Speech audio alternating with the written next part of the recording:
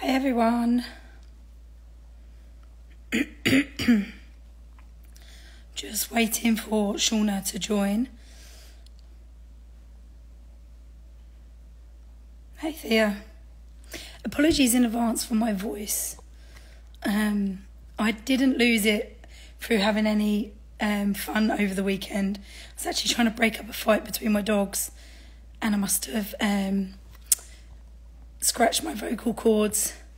The chat, and she should be coming in screen shortly. There she is. Oh, hi. Hello, all the way from the other side of the world. How are you?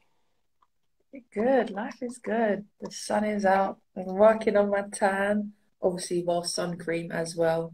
Don't want any burnt Important. skin. Yeah, safety first always.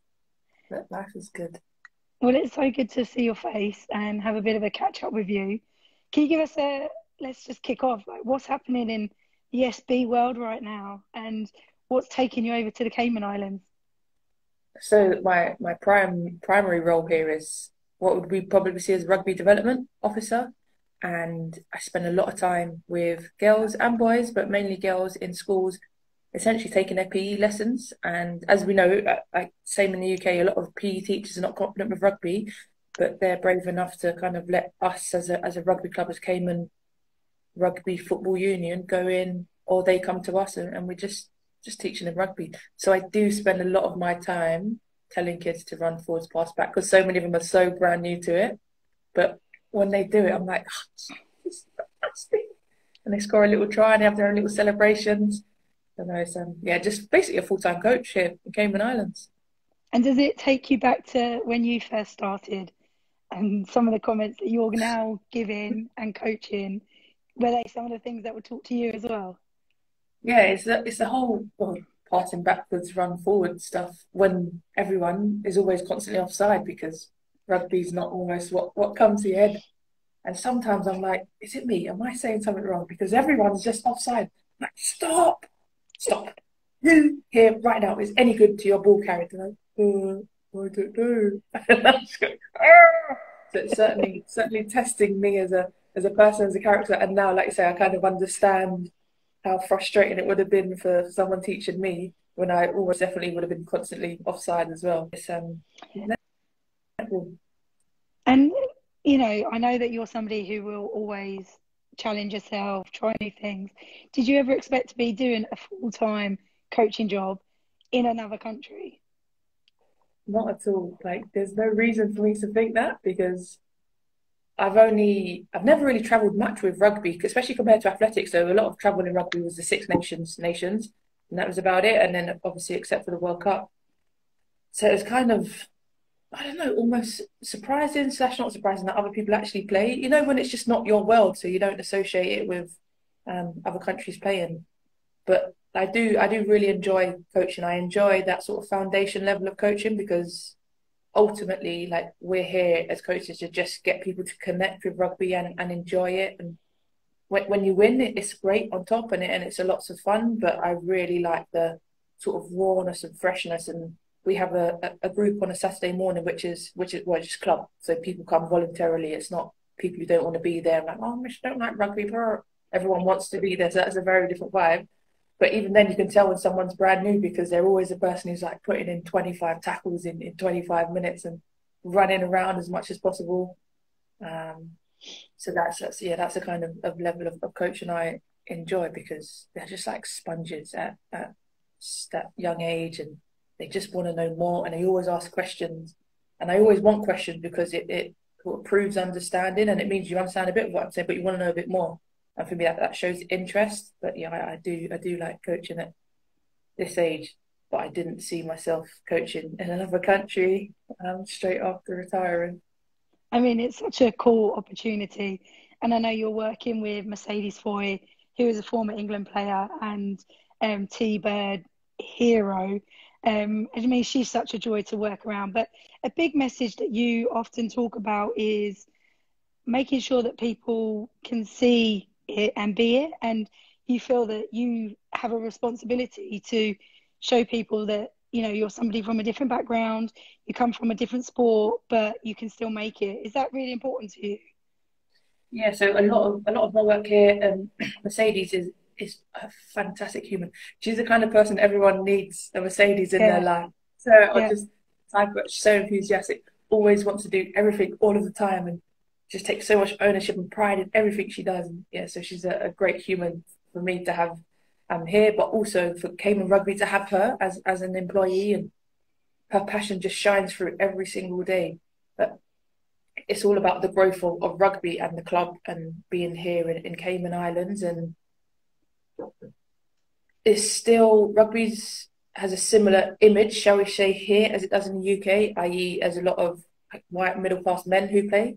So, for example, the men's side they have four teams just about, whereas so they can play each other on island. Whereas the women, not well, they just about have one team, and even then, it's only just going up to 15. So they've played a lot of tens and twelves. Um, But the difference in the demographic when you're looking at the men playing, it is a lot of expats. It is this, like a lot of the same images of what you would see at home. But the women's side is a lot more mixed, and the club itself are so passionate about getting out to local people, so people who are born and bred here in Cayman or elsewhere in the Caribbean. And it's not just about getting English or Irish or Scottish, our home nations, people that are here, expats, to play, but it's about getting local people and literally taking it to them. So part of my role is going into schools. Schools come to us as well, but we actually go into schools and going into a mixture of both private and government schools. And again, that's like you said, that would have been me in a government school. Nobody brought rugby to me as a kid, and if they did, maybe her world would be different already. But it's just that chance to bring rugby to people who, don't see themselves. They literally will look at a rugby pitch or watch a rugby game on TV and they don't see them on the pitch. So then why would they think, oh, I must try rugby? Um, but even how I speak and, like you say, how I look, and there's a lot of confused faces when they see me. Because first, someone tells you your rugby coach is turning up, and you get me. And I'm like, oh, hi, guys. So they're thinking you're a woman and you're mixed race. You're not supposed to be a rugby coach. That's not what rugby coaches look like. But then they also, before I speak, they think I'm Caymanian because of my skin tone, because of my hair, and that's what they associate with locals. So again, it's like local people certainly don't do rugby. Why are you here? And then I speak with my accent, and then they're even more confused. Like, what are you? Like, who are you? Why? Are you...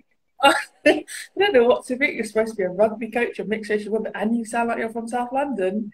It's a lot of confusion. But even that, it's just like spiking interest. It's literally a different voice and a different accent, and just even my hair. The amount of girls just comment on my hair, like, "Oh, Miss, you got really cool hair." I'm like, "Yeah, cool. You can have cool hair too if you play rugby." Like everything I do is about getting girls to rugby and just tricking them into it. Like, yeah. Well, I can definitely see the pair of you and Mercedes and the growth and the development that you're going to create over there will be incredible. Which I think this kind of leads into a little bit about being your authentic self and, you know, turning up and not trying to be anybody that you're not. I mean, you very much are a say it how it is kind of girl, and we love you for it. But where have you always found it easy to be that way, or has it been something that you've grown and it's developed over time? Short answer, no. I've not always found it easy. I also didn't realize it was a thing. Like there was always growing up. To be fair, in South London, it wasn't so bad because there's so much mixture of different types of people. But then moving out to Kent, where the demographic is very different, I'm like, whoa, some people literally don't even understand what I'm saying here with my accent, or like when I talk about TV shows or the music I listen to, and it's like, oh, you're a bit different.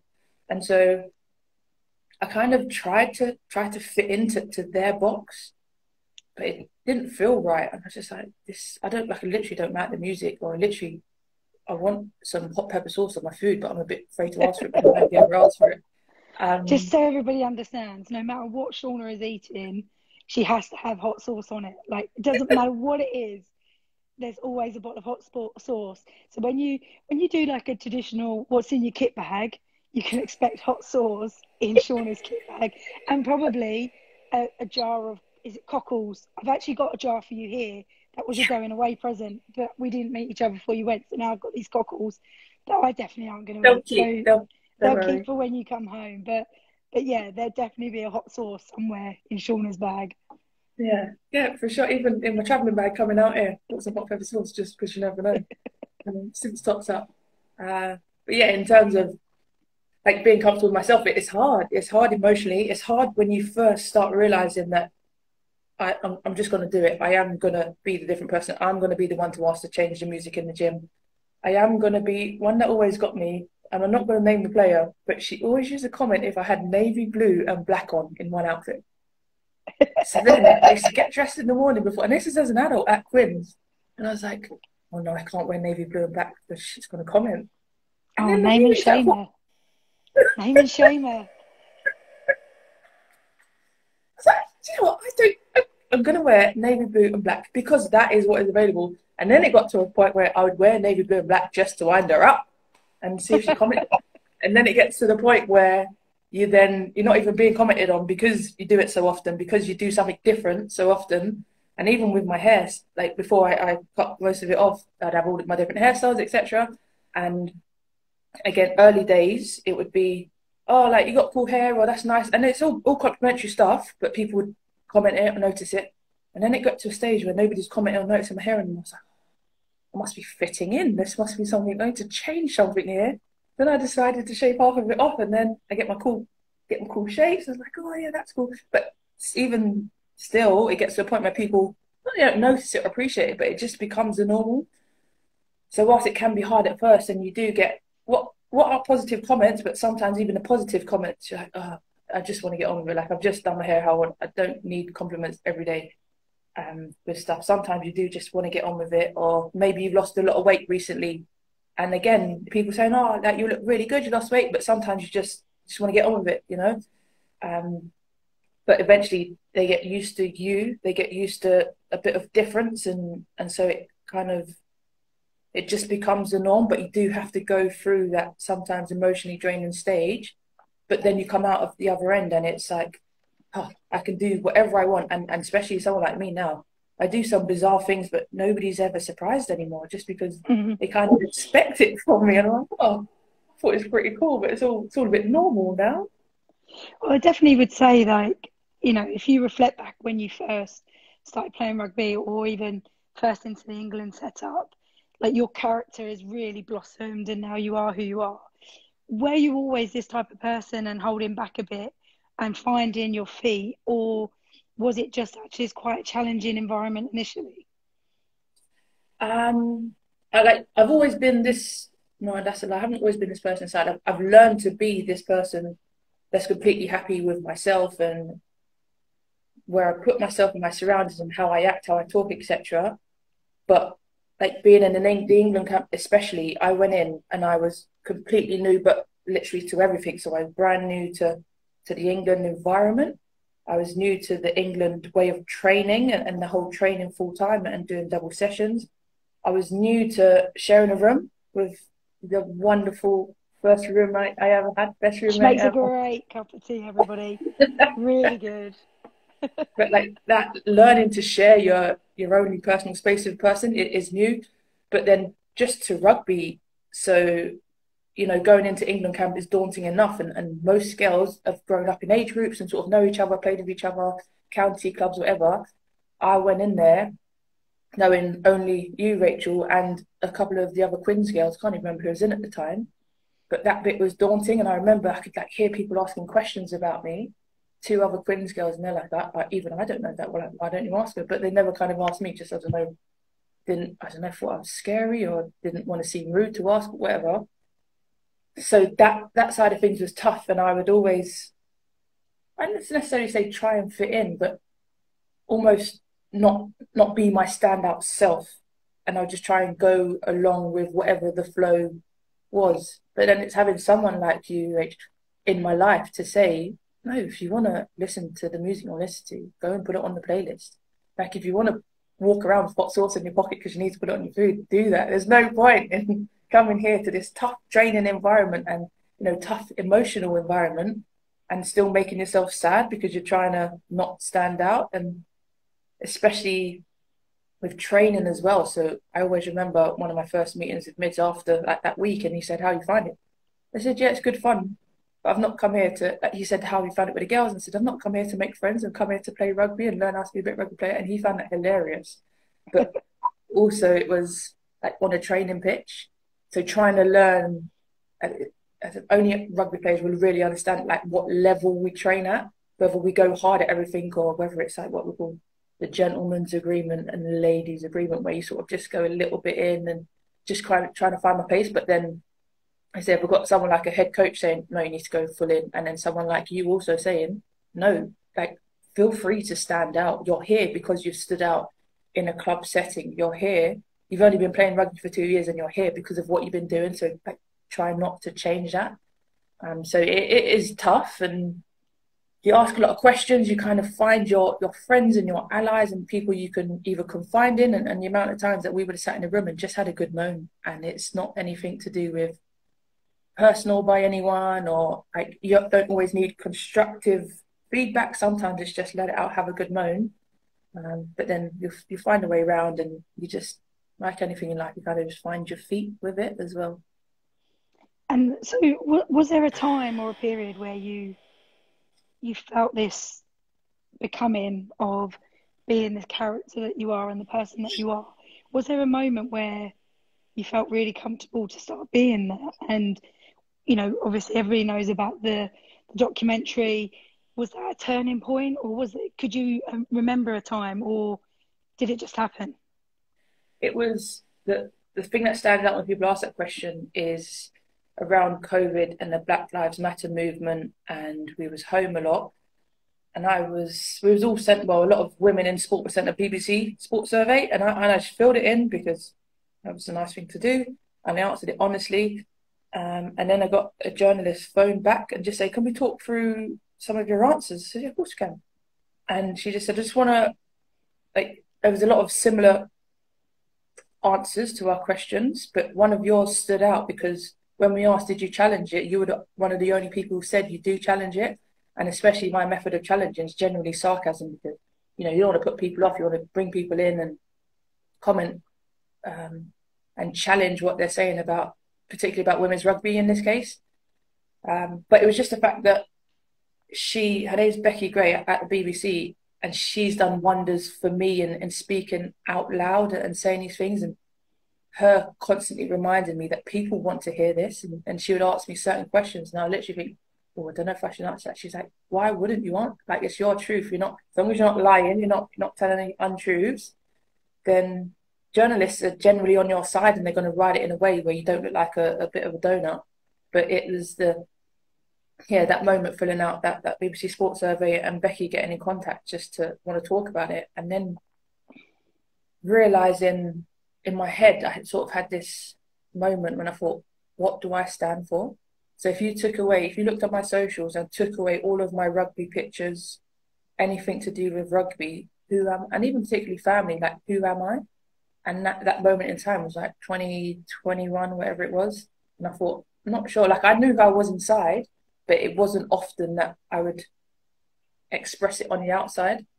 So I thought to myself, I need to be more vocal with what I stand for, with my thoughts on equality of opportunity, with inclusion and diversity, how I feel sometimes in different environments, how you can make other people feel, and just saying it out loud.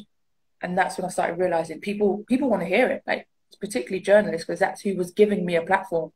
I would just like put small bits out on my socials, and then a journalist would follow up and say, like, "Did you want to talk about it?" And you could say yes, you could say no, but I generally tend to say yes. And it was, yeah, that kind of moment when I was like, people want to hear it, because then I would put it out, whatever the result was, whether it was an interview, a report, wording, video, pictures, whatever it was. I would then get a lot of good feedback from people, literally just saying, "Thank you for saying that. Like, thank you for saying it out loud in the public domain. That's how I've been feeling for months or years. And thank you, because nobody ever says it." It's like, oh, wow, there's actually a space here for me to be myself. And again, that was the part of me growing into the person I am now. I'm feeling so free to speak out. And part of my mission is to try and get other people to do it as well, whilst, recognizing it's tough. But people want to hear our truths, and especially as professional rugby players, you're still, for me, you're a human first, and you're not a number. You are a person, and you can get lost in the only being a rugby player bit, but actually you're a woman first, or you're a man first. You're a mother, a father, an uncle, an auntie, whatever it is. For me, that's first, and rugby is the fun bit of life. Um, so yeah, it was just about realizing that people wanted to hear what I had to say, that there was a space for it, and just trying to get people to say their truth out loud. And I had a few players previously would say, why, how do you get away with saying what you do? Because it's not always, positive stuff saying how fantastic rugby is, because I'll tell the truth. And I'd say, well, what do you want to say? And then they would kind of tell me, and I said, well, just say that you can. They're going, I can't. Has anybody ever stopped you from saying that? Well, no. So how do you know you can't? And let me tell you, if it's come through like the England comms channel, they won't put anything out that's, untrue or that makes you look bad.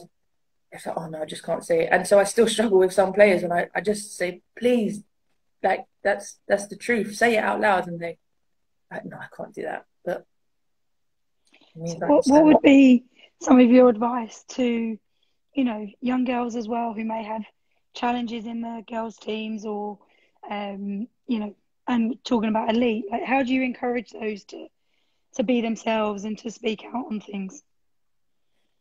It's if somebody asks you a question, especially around feedback, and it might be how is training, how is the state of the team within the club, be honest with them. I think if they've almost been brave enough to ask, you owe it to them to be honest. So you say, training's not ideal because we don't have the floodlights, or we have to train it in the shadows of the floodlights because we never ever get the main beam of the floodlights. And I go, oh, okay. Or it might be, well, matches are fine or training's fine, but I can never shower after training because there's always cold water. Oh, I just never realized. Maybe we'll have a system where we can turn it on, or just little simple things. But also, just don't be afraid to say out loud what an issue might be, but you do it in a diplomatic way as such. Like, you don't go to someone, so say it's the floodlights, saying, why do we never train in the floodlights? It's ridiculous, it's sexist, like the boys always get trained in floodlights. For me, that's not the approach. But what we do is you say, how comes we don't get the floodlights? How comes we generally don't get hot water on a Sunday? And sometimes the answer will just be, never even thought about it. Never, like, didn't really think. I thought you girls were happy because you were just training. Maybe we can come up with a rota so it can change over. So yeah, it's twofold. If somebody asks you how things are, be honest with them. But you can find a diplomatic way to be honest. But equally, if you're not happy with something, say it out loud. But again, you say it diplomatically in a way where you allow people to give you the solution. Like, you're not just having a moan. If you talk to someone about it, you can do something about it. Have a solution. So if you've got a problem, also have a solution, and just keep asking until they say yes. Yeah, it's definitely about understanding, isn't it? Really finding out the facts and then trying to help find solutions as well. So, you know, I'm sure you've come across your fair share of some negativity, or when you've done certain things, people may have commented of why are you doing that, or that's not how we do things. How do you deal with those situations that you may have come across, and if you got any examples at all? It Dealing with those is sometimes almost think it's a bit of a personality trait. So I kind of seem to have grown up quite tunnel visioned in how I approach life. So I was always different, whether I was the only girl, whether I was the only person of colour. Like, especially playing football, I was generally the only girl, but I grew up with boy cousins, so me playing with boys was very normal. And then someone would make a comment, and I'd go home and be like, oh, mum, why did they say that girls shouldn't play football? And mum would just say, that's just because they're jealous because you're better than them. And I go, oh, all right. And I was completely happy with that answer. Or we'd be walking around supermarket, like, mum, why is the security guard like only following me? There's loads of people in the shop. And then you say, oh, he probably fancies you. I'm like, oh, okay. And then again, completely happy with the answer. So it's that tunnel vision. Someone gives me an answer, and then I'm happy with that, and I didn't necessarily think deeply into it. So then, in terms of dealing with negativity, I kind of have the same attitude, and I just think, well, why are they why they're commenting, generally it's because they're jealous or because it's a bit different, it's something a bit new. And actually it says more about their insecurities than it does about you. Um, yeah, and I think rugby has a particular problem with, and we joke about the hashtag like stay humble, which is funny when we're sweeping out the change rooms, and we should always sweep the change rooms after we finish with them. They should always be clean when we finish with them. But it's just like know your place and the stay in your lane attitude when you're like, well, I don't even know what my lane is, or my lane's massive, so I'm just going to do loads of things. And it's like, well, in a meeting speaking up, and people are like, you shouldn't be speaking up. Um, when I got my nice new BMW X4, like bright white and a bit standoutish maybe, and it's just like, oh, that's a whose car is that? That's not a car that's normally in the car park. Like that's not what we do. That's a bit showboaty. It's a bit show off. I'm like, no, it's just I wanted to treat myself, so I did. So in terms of like dealing with negativity, I would always think, well, why are they being negative? Why are they commenting? It's usually because of jealousy, because they either can't get it, can't do it, can't afford it, or jealousy because they've always wanted to say that, they've always wanted to drive that vehicle. They've always wanted to wear that colour combination and they've never felt comfortable to do They it. can't wear black and blue. Well, they Yeah, often say, when people tell you you can't, it's their limits, not yours. yeah, That's what the reflection is. So, and I think so many of us go through this where, especially growing up in what feels a male-dominated sport, you're often told you can't a lot. So I think in terms of that attitude towards it and thinking about that, it's a really nice message to send to people. I mean, just we'll wrap up shortly. There's a couple of questions that have come in, but just from me, the final question is, what tips could you give people to be yourself and, you know, to back yourself with how you want to be and who you want to be? yeah. It's the first one would be to find out who you are and who do you want to be. Like for me, the moment was when I asked myself, what do I stand for? What do I want to be known for? If you took away an aspect of my life, how do I want to be known? And maybe more morbidly, if I die tomorrow, how would I want to be remembered? And so that's the kind of bit learn learn about yourself. But then I'd also write a lot of this down. So I'd write down what am I good at? What am I not good at? But also what do I enjoy? Because you can enjoy something that you're not particularly good at, etc. And it's a lot of like the human connection and how other people make you feel. So if you come away every time you speak to this particular person, do you come away feeling drained and you feel negative about life and you're like, I thought I could give running a marathon a go, but now I know I definitely can't. Or do you go to the person in the middle who you say to them, I feel like running a marathon, and they go, yeah, yeah, good idea. Why not?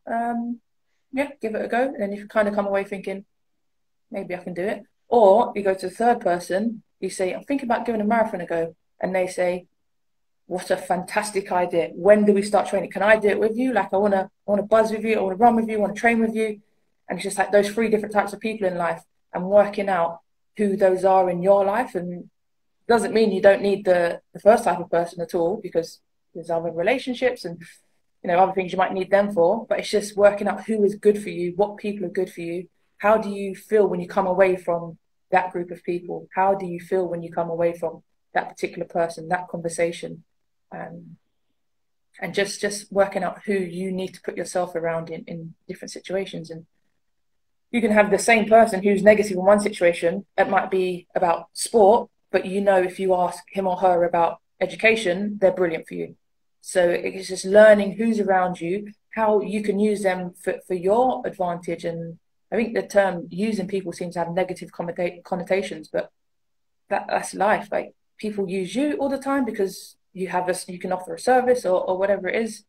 But you can also use people for different situations, and you don't have to have best friends. You don't have to have thousands of friends. You don't have to be everyone's best friend in your rugby team, but you can put your body on the line for them on a pitch. So yeah, in terms of tips, just finding out who you are as a person and how do other people make you feel when you come away, and realize who you need to be around for different scenarios. I think that's such a key message. It's been about being aware, isn't it? Aware of you, but then also who you're surrounding yourself with at the end of the day. Um, if you've got time, Shaunagh, before you've got to go on the beach and work on that tan of yours, just got a couple of questions here. A couple have come in, same question around what tips would you give players who want to be a professional? Cool. Number one, it can be done, but number two, there's no substitute, nothing money can buy that will substitute for attitude and mindset. So for me growing up, there's nothing special I'd say about me, apart from the fact I was born 10 pounds, very heavy. Like there was nothing special about me. I could never do any push-ups, like I couldn't run fast, like there's nothing special. But what was special and still is my mindset and attitude. So it's the attitude to, if you can, get to training early and practice, whether it's passing, kicking, and tackling.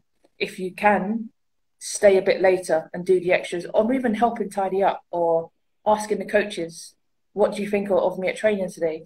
Or previous, what have we got, what sessions have we got planned? Can I help? Like, even just saying thank you to a coach. As a coach now, I realise that when you say thank you to someone, like, it just feels nice. And then you want to help that kid more the next time just because they're polite. So politeness, mindset, and attitude comes before everything. And yeah, money can't buy those, and that can't come from external. That has to come for you. So just being that person who's positive and wanting to be in an environment, adding to an environment, and you're just going to keep growing. And obviously, you have to be good at the sport as well. But you get good because you are the person who's always doing the extras. You are the person who's practicing your passing, kicking, tackling away from the pitch. Like, you will never, as you know, Rachel, as much as I do, we won't improve and become international rugby players because we do an hour and a half on a Tuesday, an hour and a half on a Thursday, and that is it. Even if it's watching games of rugby, analysing games of rugby. If your training's on video, then analysing that video of training. How could you have been better last time? And so it's not even all physical, it's just the awareness of your sport, whatever it is, and always putting in those extra hours. It's those key things that everybody's born with those. You get to choose your mindset, your attitude. So second question, this will be the last one, and it's a good one, I think. So Rachel Hopley has said, I manage a girls rugby team, under 14s.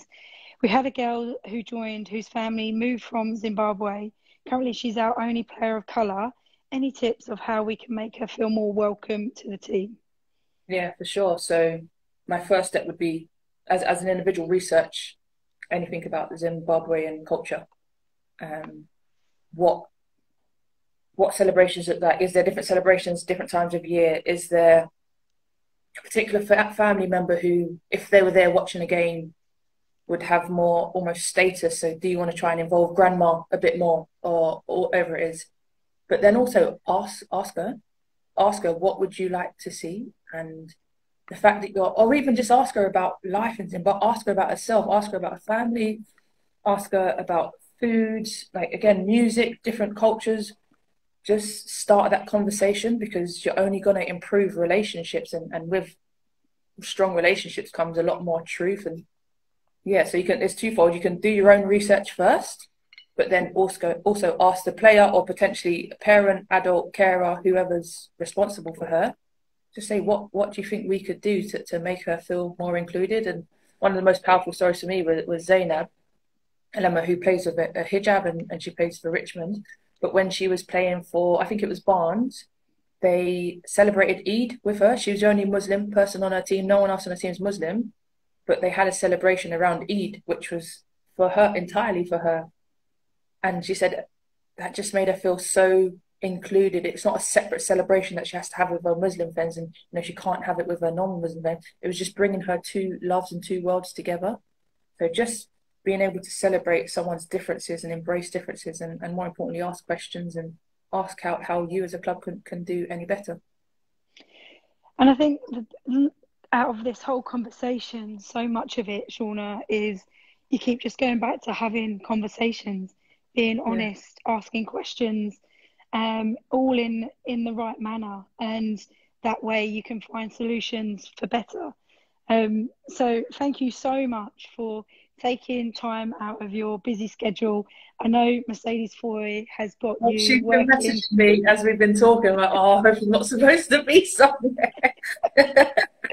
Sorry, Mercedes, our fault, but it's been a pleasure to have you join us this week for the half-term online squad work. And look, we love what you do. We love who you are. We obviously miss you back in the UK. I know you'll be dropping in and doing a visit soon, but best of luck out there. And we look forward to watching what's happening across your socials in Cayman Islands. Yes, look forward to seeing the results of the rest of the half-term days, and it gets a bit more serious later on, doesn't it? This is we start fun, and then you get like the leadership problems, and you got to center on with the leadership and how to prepare for game day. That is all very important, but you can do all of them. Love the honesty, straight up. I will keep your cockles in the fridge for when you come back Yes, to the UK. lovely, Um, lovely. but love you, Shaunagh. Take care, and we'll catch you soon. Lots of love. Bye. Bye.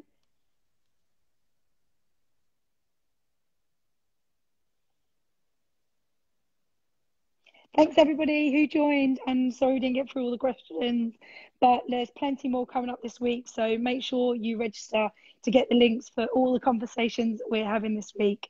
Thanks again, guys. Bye bye.